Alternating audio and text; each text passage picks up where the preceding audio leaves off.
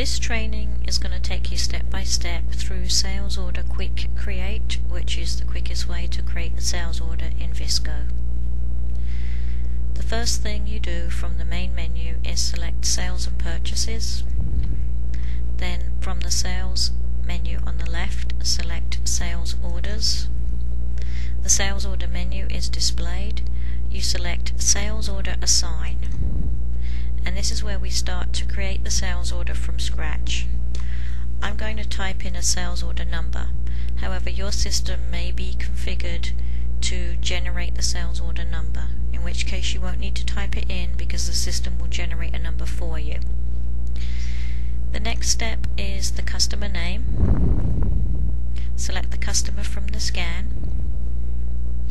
If your customer gave you a purchase order number, you can type it in here. The next step is to select the trader from the pick list. This is a pick list that is maintained in the system tables. There's a separate training video that shows you how to use the system tables in VISCO. You can select a destination if required. And then the next section is the product section, where you begin to add products to the sales order, and each product will have a separate line on the sales order. The first thing we select is the item, so click on Scan in the item column and a list of items is displayed. Select the one you need from the list. The next column is the quantity column, and the next is the unit of measure. This again is a pick list that you maintain. The price per unit has come up by default because this product has a default product price. However, you can overwrite it and type in a different product. The currency is another pick list, and when all this information is correct, click on Update. Now we have our first line of product displayed, and a second line has been generated in case we want to add a second product, but we're going to go ahead and cancel the second line. So now we have the sales order with one line of product. The next thing we're going to do is select the ETD and the ETA dates. We'll click on the select word and it brings up a calendar. We pick the date we want from the calendar and then click on Update. We do the same thing for the ETA. We click on the word Select. It brings up the calendar. We pick the date we need and click on Update. So now we have our sales order, we have our customer, our ETD and ETA, and our product. Moving down the sales order, we get to the Ship to Address section. By default, the sales order will display the customer's ship to address.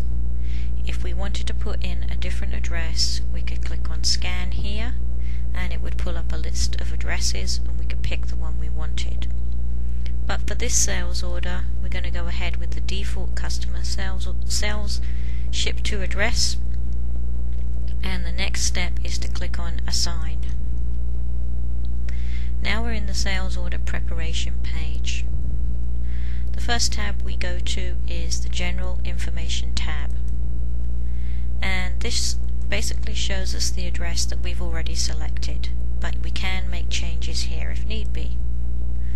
The next tab is the Price and Payment Terms tab.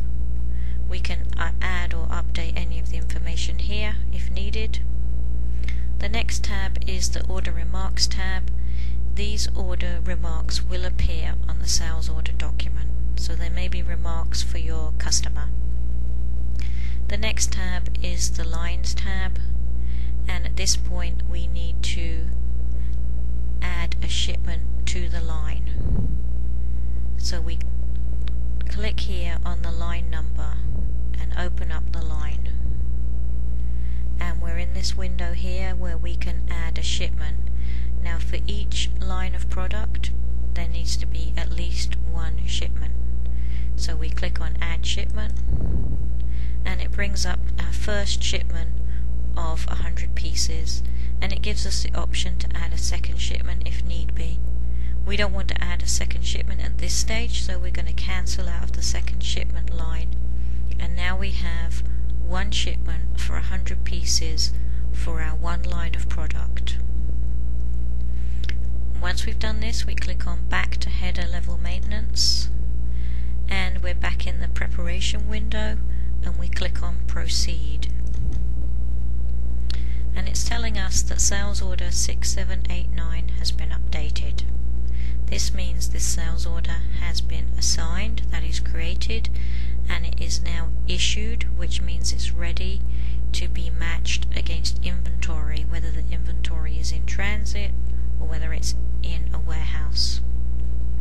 So let's take a look at the document.